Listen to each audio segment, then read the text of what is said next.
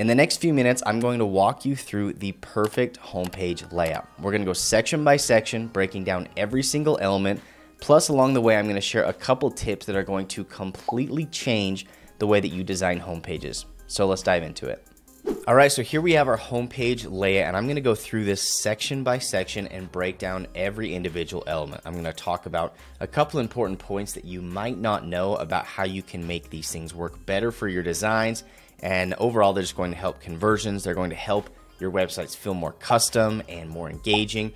And so as we go through this, make sure that you're keeping note of the things that you might not have known before that you can start implementing right away in yours. So, of course, the first thing that we want to go over is our navigation here at the top. And the navigation does not have to be super complex. Typically speaking, you're going to have your logo to the top left and your links and call to action to the top right. There are times where you can pull things to the middle, but this does slightly go against standard web design conventions, meaning that it's not what people are used to. And so you want to make sure that you have the navigation as familiar as possible to people and that people know exactly what they're looking for and they know where to find it. Now, a quick note is we, of course, want to make sure that our call to action stands out from the other links. And my little note card here says that you want to make sure that you don't have more than 3 to 4 links. Now, there are times, especially with larger websites, where there's just no way around this, and so this is not a hard and fast rule, but you want to make sure that your navigation is not overwhelming. Links like these are what we call bleed points, and the more bleed points you have, the more different options that people have to choose from. It's just going to cause overwhelm, and they're going to end up not taking the action that you want them to take. So try to limit these as best you can. If there are other links that are important but not essential, you can always put those further down on the page, or at the very least, you can put them down in the footer. Now moving on to our hero section, this is without a doubt the most important part of any website, mainly because this is the only part of the website that every single visitor is going to see. And it's pretty discouraging to think that oftentimes the vast majority of people that visit your website are never going to make it past the hero section, meaning that they're not going to scroll down any further. So we need to make sure that we tell them what we do, why we do it, why they should choose us. We need to have some sort of value proposition that encourages them to reach out to us, and then we need to have a powerful call to action. So there's a lot to accomplish in this hero section, and so we need to make sure that we are very precise with every individual element that we use. So first off, we are going to have your main header. This is your main value proposition. You want to keep this short and punchy, but also you want it to be really engaging. And so there are a lot of great examples. You can look at any big company website that performs well, and you're going to see that oftentimes they have a headline here that is extremely dialed in. Oftentimes they're doing A/B tests to see which ones convert better. So make sure that this, again, is short, it's to the point, and it's really, really powerful. And if nothing else gets read on your entire website, this headline should describe what you do and why people need you to do it for them. And then underneath you have kind of your supporting subtext. So this is where you can add a little bit additional information about what you do and why you do it and why they should hire you. Again, you want to keep this brief, and you want to make sure that you're not just reiterating what you said in your headline. People don't want to read the same thing twice. So use this real estate to add additional information that can encourage them to convert. All right, so then down below, we of course have our call to action. You want to try your best to have this be some color that stands out, so there's high contrast, and so people see it, it draws their attention. And then of course to the side here, we can use some sort of social proof. Now further down in your homepage, you're going to have a spot to add more social proof, more testimonials, reviews. But right here, we want to do our best just to add that little additional push to say, hey, a lot of people trust this product or this service. You can too.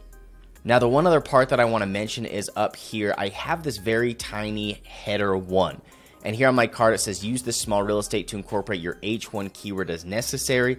This is not always necessary because oftentimes you can incorporate the keyword for your website here in your main header, your large text. But if cases arise where you can't put in your keyword and it just doesn't make sense to do so, you can always have kind of like a subheader up above that has your keyword to help you optimize and rank for specific keyword searches. Now over here on the right, we also have an image. This goes without saying, you want to make sure that you have an engaging image. You don't want to use just basic stock photos. Those don't really do a whole lot, and most people can recognize those and spot those from a mile away. So try to have some sort of custom graphic, whether it is showcasing your product or your service, or even more importantly, it can be a picture of you actually performing the service. This is something that can build a lot of trust. Now, this is the same for every individual place where you can put a photo or image on your website. A video is always better. Now, this can be a clickable video like an embedded Vimeo or YouTube video, but even better would be some sort of animation, some sort of animated image or video that can show more than just a static graphic. So keep that in mind. This is often a bigger time and money investment to have these types of custom moving graphics, but it's definitely going to be worth it. Now you can see here that outside of our hero section, I have this orange box. Now typically this would not be here, of course, but I wanted to put this here to illustrate where the viewport would be, or in other words, like what is above the fold. This is what's going to appear in people's screens most of the time. And so we want to do our best to capitalize on the real estate that we have here. Now I've got an example just to the right of how this is done poorly, where we utilize the entire viewport just for our hero section.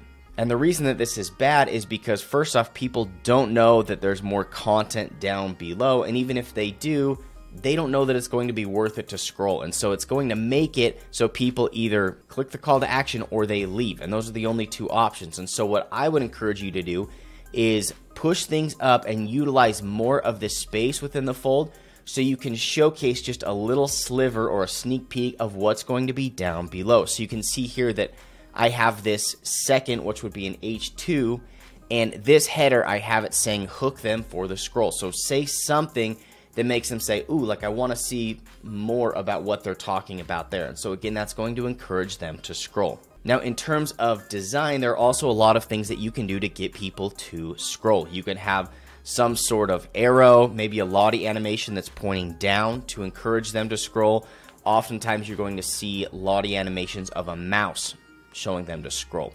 Now, what I like to do is some sort of design choice where it makes it feel like it flows into the next section. So you can see here on the bad example, this is just a straight bottom to this hero section. But what I like to do is add some sort of curve or flow where it feels like one section is flowing into the other. And these are all things that can just make people feel like they're naturally being carried down your homepage. Now, if you want to find some other creative ways to lay out your homepage rather than just this left-right two-column alignment, I've got a video that walks you through 18 different hero section designs. And this video is going to break down all of the different layouts and then also give you really awesome examples. And so I'd really encourage you to go click on this video, watch it, and then incorporate some of those hero design layouts into your own design. So if you want to watch that video, you can click here up in the corner. All right, so going back to our main homepage. So the next part we have is where it says hook for the scroll. This is going to be our 3-bullet section. Now, this is a really common thing to see in websites.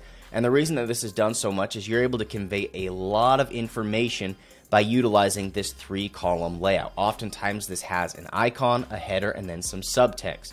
Now, it doesn't always have to be 3. Sometimes it can be 2. Sometimes it can be 4. But I would definitely be conscious to not overdo it here because people just aren't going to read through that much content. The other thing that I would recommend, and you can see here on my note card, it says don't be basic with the way you lay out your icon sections.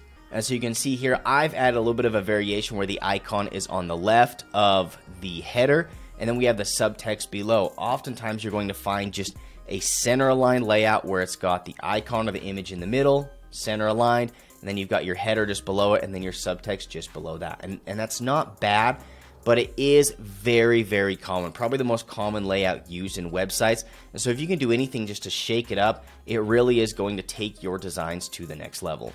All right, so now let's scroll down to the meat and potatoes of your homepage. This is where you're going to convey a lot more information about your product or service. This is where you're going to be able to show more images, videos, break down the different features and benefits. And so there is going to be a lot more content here. And with that comes a lot of responsibility on your part to find ways to break up that content so it doesn't just feel like big fat blocks of text and tons of paragraphs, because nobody's going to read that. We live in the day and age of TikTok where if something doesn't catch your attention in the first 2 seconds, you move on. And so we need to keep that in mind when we are writing or laying out content for our users. So here I have a very basic, just left, right, 2-column layout. And again, there are other ways to do this. But you can see in the first example how I have laid this out where I've got my header, which would be like an H2 or an H3. And then we've got the text down below. Now our note card here says break up content with paragraph breaks, bullets, colors, and even emojis. Emojis are a really awesome tool that we've been given. It makes people feel more comfortable, they're familiar, and it brings in a little bit of color and breaks up text. That's the way that we use these in our text messages because they're fun and they bring the text to life.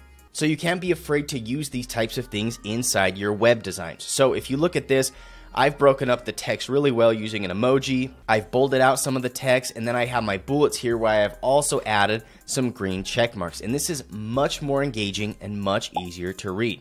Now, a bad example of this is the one down below where I just have my header and then a huge block of text, just a big paragraph. And I guarantee that almost nobody is going to read that, and even if they do, it's just going to feel dry, and it's really not going to get people any closer to taking action on your website. So make sure that you're doing your best to break up that content, and if you're looking for additional ways to lay out your sections so you don't just have to do this very basic left, right, right, left type of layout, you can check out this video here. I'm going to link it up in the corner where you can find 11 unique section layouts that you can incorporate into your designs to make your websites feel more custom. All right, so diving back into our homepage design, I want to scroll down here now to our social proof section. This is where we're displaying reviews, testimonials. We're showing them our reputation and our review portfolio. And there are a ton of different ways that we can do this. Sometimes it makes sense just to throw as many on the page as you can. Other times we want to utilize things like scrollers where people can scroll through and see more if they want, but we're not utilizing too much real estate to where people have to scroll several times to get past the testimonials. Regardless of how you do it, there are a few things that you need to keep in mind. So I have written here on our note card, build trust with noteworthy review logos. This is a really great way to bring in more trust by utilizing logos that people recognize. This is an example here where you can have different platform logos. Underneath them, you can have the 5 stars, which is a huge symbol of trust. And then down below, you can write the total number of reviews that you have on those different sites. Now, of course, this is more difficult if you don't have a lot of reviews or testimonials. And so if you don't have them, start asking for them from your clients or your users. And if you're working or building the site for a client, this is something that you can ask them to do to build more of a reputation that you can display on the website.